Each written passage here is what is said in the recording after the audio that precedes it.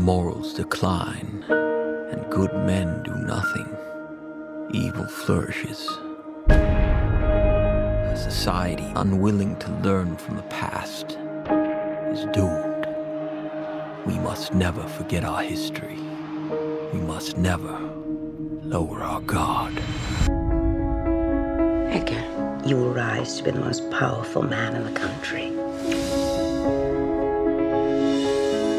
It is my belief that when a man becomes a part of this bureau, he must so conduct himself as to eliminate even the slightest possibility of criticism as to his conduct.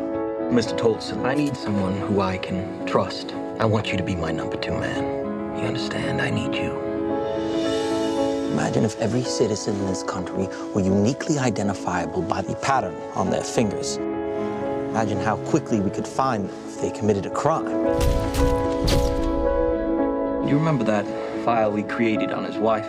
Mrs. Roosevelt. Will you make a copy for me, please? Is that legal? Sometimes you need to bend the rules a little in order to keep your country safe. Please leave the transcripts here with me. Feel free and share them with your brother, Mr. Kennedy. Let him know that I have a copy of my own. The president is afraid. All the admiration in the world can't fill the spot where love goes. We are the sinners, Edgar.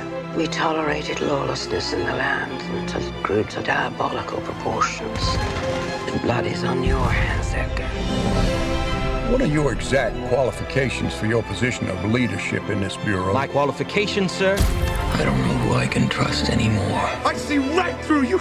You're a scared, heartless, horrible little man. Don't wilt like a little flower. Be strong. Yes, Mother.